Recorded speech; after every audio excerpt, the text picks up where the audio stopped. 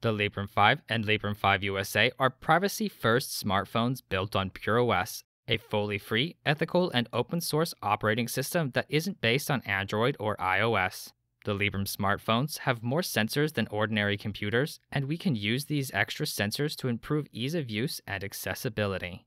As we improve the Librem 5 and the software around PureOS, GNU, and Linux, our ecosystem becomes easier to use, more convenient, and stays entirely in the community's hands.